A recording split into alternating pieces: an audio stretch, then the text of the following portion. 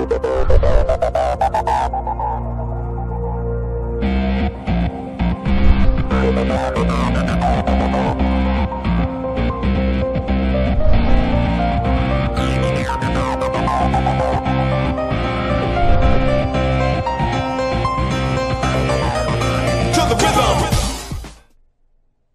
it's Adam, and welcome to the Niche Website Case Study video. I wanted to put this video together to show you how I used the keyword tool in the real world to build a very successful, very profitable website. I'm hoping that you can take what I'm showing you here in this particular case study and apply this to your own website or your own business to get better search engine rankings, get more traffic from Google, and make more profits online. So let's get into it. The website that we'll be looking at in this case study is betafishcenter.com, which I have open here. This is one of my own websites, and this website makes between $500 and $1,000 per month on complete autopilot. So it's a successful, profitable niche site, and it happens to be an authority website in its particular niche, meaning that I'm dominating the search engines across a multitude of different keywords. And I did it all through using the Keyword Advantage keyword tool.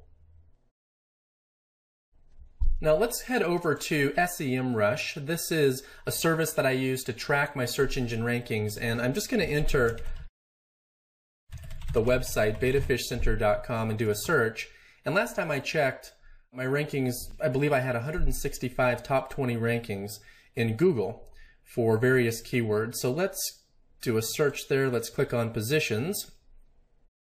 And we'll wait for the data to populate here. I'll scroll down a little bit, and you can see the wheels are turning.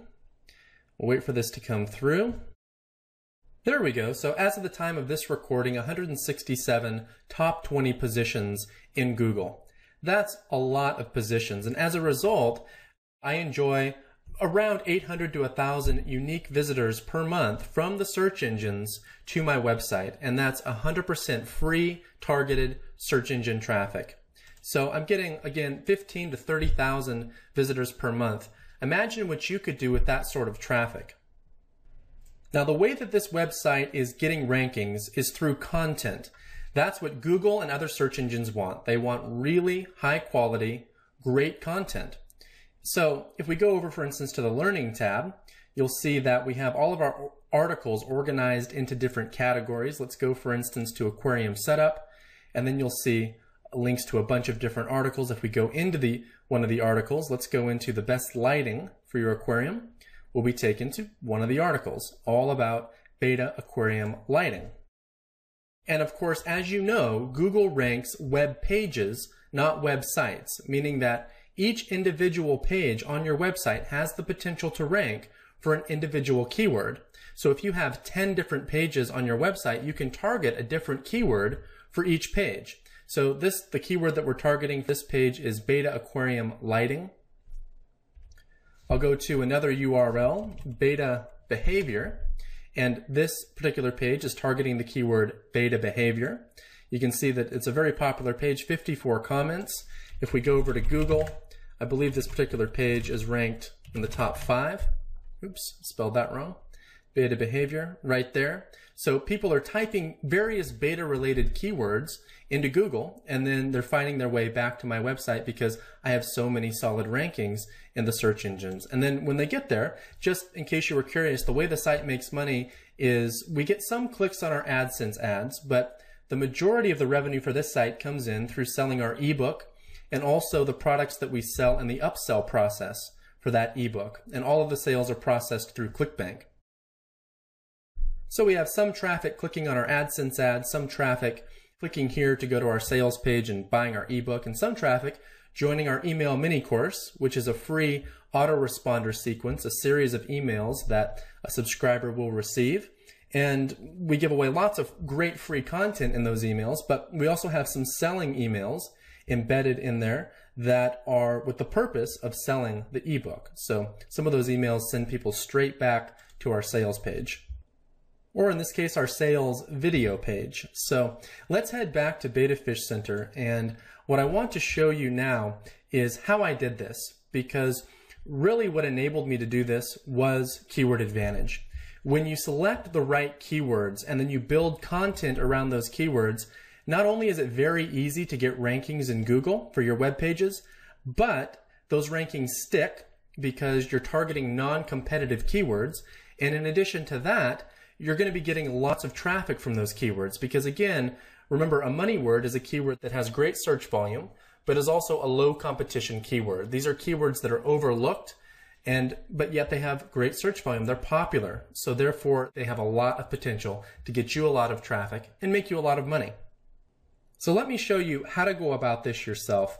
There are essentially 3 steps, and let's go ahead and type these out. There's 3 steps to building an authority site like this that just dominates Google, dominates Yahoo, and dominates Bing.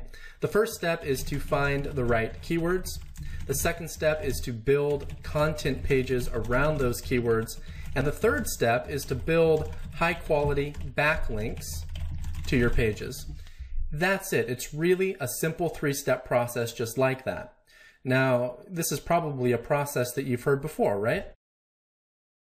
I mean, this is nothing groundbreaking, is it? Well, it is, because it's not the steps themselves, it's how you do these steps, of course. Success online is all about attention to detail. So what I'm going to do now is bring the keyword tool over, and I'm going to show you how I used it to accomplish step 1, which was to find the right keywords. Because again, when you find the right keywords, search engine optimization and obtaining top search engine rankings becomes a very simple and easy process. So I'm going to go ahead and expand the keyword tool out so you can see it fully. And of course, this is a case study, and I'm going to be doing this for a specific niche, in this case, the beta fish niche. But you can apply this to whatever niche you're in. It doesn't matter. There are good keywords out there in pretty much every niche. So just follow along. You can watch what I did and how I go about doing this for all of my new niche sites that I build. And you can do the same thing for your website, whether you have an existing website or you're just getting ready to build one. So I'm going to start by going up to the AdWords link. And from here, once this page loads, I'm going to sign into AdWords. And then from here, once I'm signed in, I'll head over. Let me enter my password and sign in.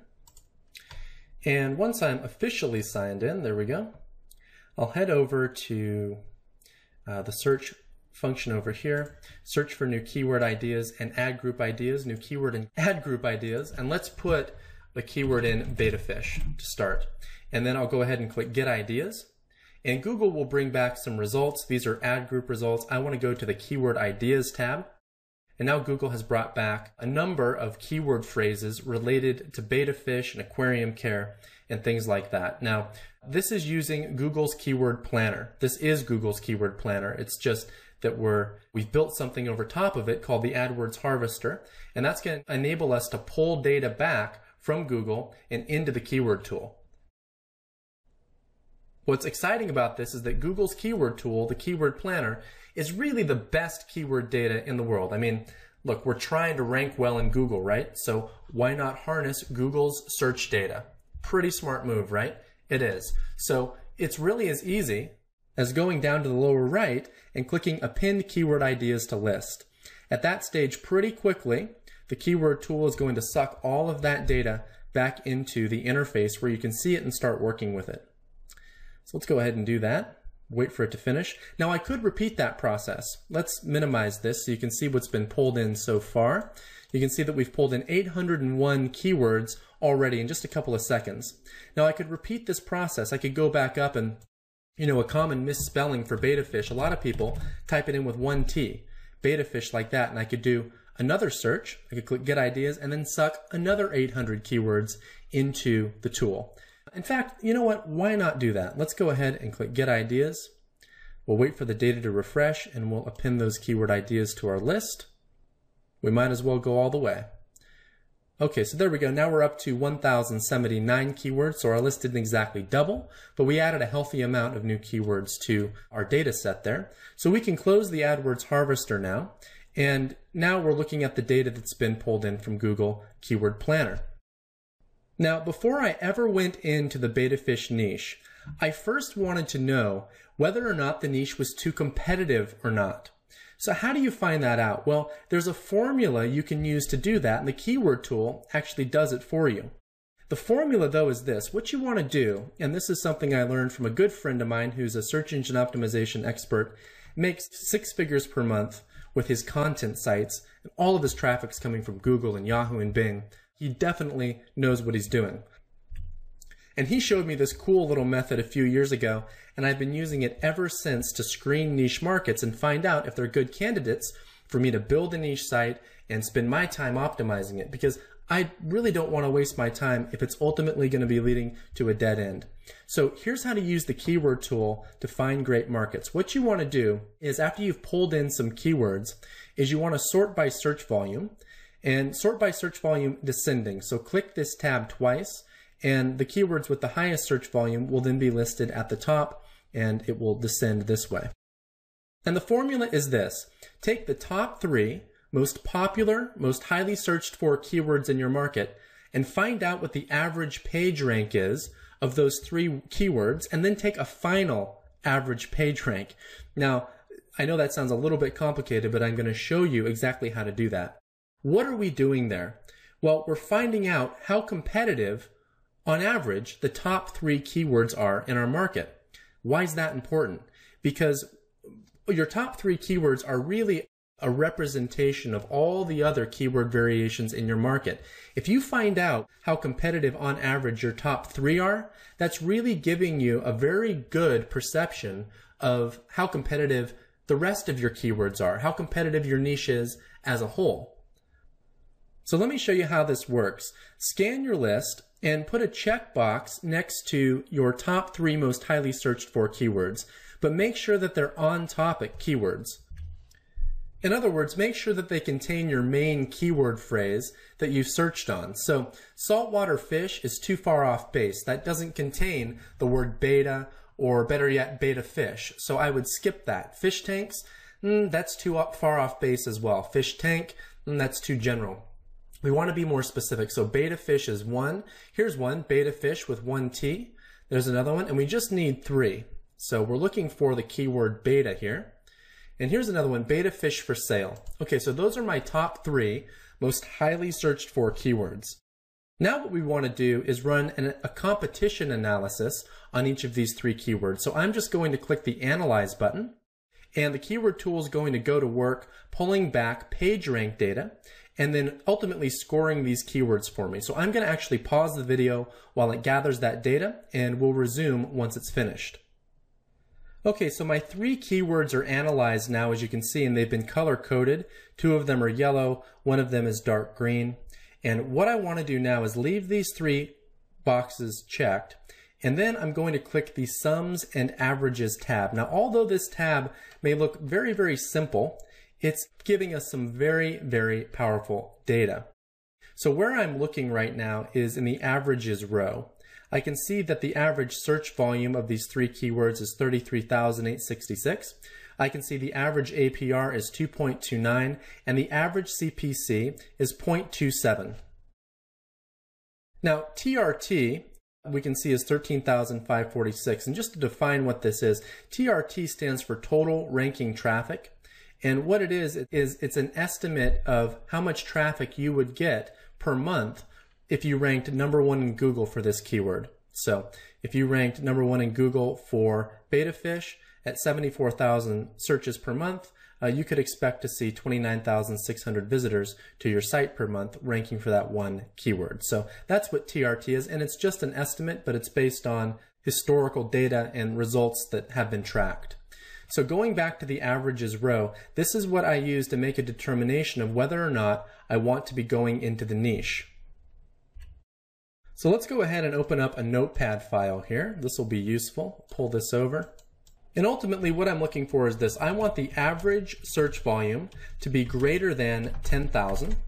I want the APR to be less than 3. And I want CPC ultimately to be greater than 50 cents.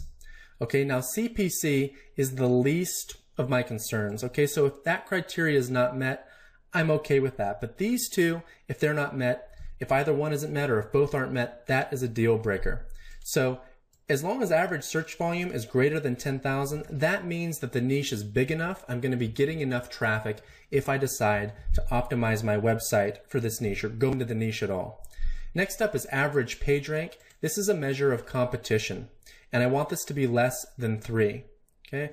Markets with an overall average page rank of less than 3 are very non-competitive markets, meaning that it's going to be easy to enter those markets, do some very basic SEO and backlink building, and as a result, see very good results, good rankings in Google with minimal work and time involved. Now, the reason I like to look at cost per click is because cost per click is a reflection of how valuable keywords are to advertisers. The more money an advertiser is making bidding on a certain keyword, the higher they'll bid on that keyword. So the value of a keyword can be measured in some sense by cost per click, and I like to see a CPC of greater than 50 cents per click, but if it's not greater, then it's okay. It's still fine. If it is greater, well, that's icing on the cake. This happens to have an average CPC of 27 cents. So that's not terrible, but it's not great. But these two factors line up, which means that this market is a thumbs up, it's a go. So you can do this same analysis before you decide to enter a new market and put all that time into building a new niche site, because let's face it, it does take some time. And before you put that work and that time into it, you can make an intelligent prediction and determination of whether or not it's going to be easy for you to get rankings in the search engines or difficult. Now, once you've determined whether or not your niche is one that you should be entering by going through this process, you can either discard the niche if it doesn't meet these qualifications, or if it does, then you can move into it. And if you decide to do that, then what you want to do at that stage is run a complete analysis. So you would run an analysis on all of your keywords. And that's very simple to do. You just click this box up here, check all of your keywords, and then click Analyze, and let the keyword tool do all the work for you. Now, if you have a large data set like this, it may take a little bit of time for all of the analysis to complete, but it doesn't really take that long. And again, all the heavy lifting is done for you. So you just need to wait for your results to come back. Now, when all is said and done, remember, you don't want to be targeting keywords that are way off base, but it's easier just to check this box and analyze them anyway, even though you won't end up targeting them, like aquarium supplies, 10-gallon fish tank. That stuff really isn't accurate enough to be targeted for a beta fish website, but we can still just check this box, because let's face it, otherwise we're going to have to click all these boxes 1,079 times. So let's uncheck it though, and what I'd like to do is just run an analysis on just some more beta fish keywords. I'm going to go down my list, and this is the process I go through, by the way, when I'm determining keywords to target. You want to find keywords ultimately that are green or light green. If they're green or light green, it's really that simple. You go for the keyword. If they're yellow or red, you probably don't want to target it. Some yellow keywords are worth targeting, and we talk about that a little bit more in the other keyword advantage training videos and the documentation included with your download. But if you just want to play it completely safe, just target the green keywords in your market, the non-competitive keywords that still have a solid amount of search volume. So I'm just scanning my list here, and I want to check off some keywords. And again, I'm sorted by search volume descending, and I want to run an analysis on beta fish keywords that have the highest search volume possible. So that's why I've sorted search volume descending. So there's one, beta fish names. Let me see if I missed any others. Going back up a little bit, I thought I saw another beta fish keyword up here somewhere. Maybe not.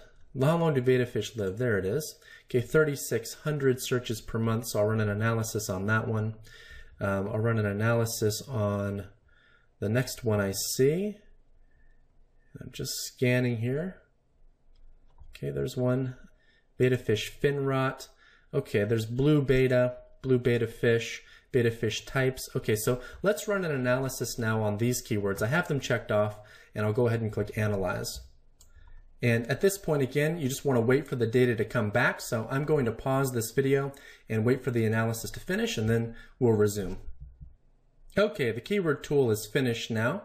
And now what I'm going to do is sort by the FR column, and that will pull all of my analyzed keywords to the top where I can see them all in one place. So I'm going to click that, and it looks like it dropped me down. Let me click it once more, Go back up to the top, and there are all the keywords that I've analyzed so far. Now, as you can see, the beta fish niche has a lot of great keywords in it, which is one of the reasons I'm in this niche. But what do we have here? What we're looking at here really is traffic. What we're looking at here is money. These are money keywords, green keywords. So let's bring our notepad file over here and let's jot these keywords down because these are very valuable keywords. Beta fish types, beta fish for sale, beta fish names.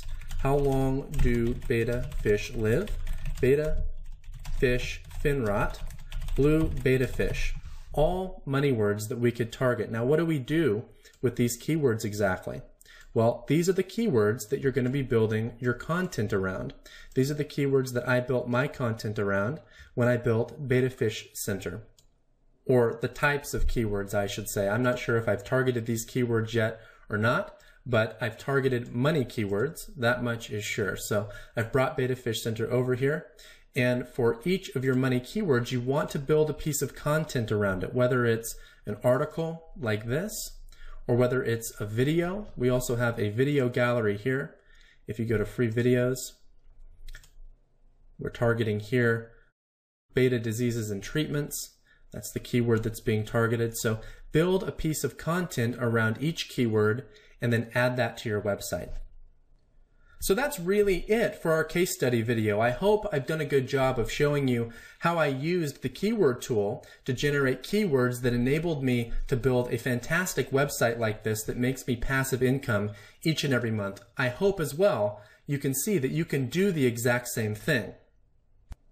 Now, if you're interested in my personal formula that I use to build niche websites like this and make passive income online, then you should check out nicheprofitclassroom.com. I've personally built over 300 profitable websites that have made me literally millions of dollars online following this formula that I'm showing you. And I've taught thousands of people all over the world how to do the same thing, many of whom have gone on to make full-time incomes. Thanks again for watching this video. I hope you learned a lot, and I'll talk to you soon.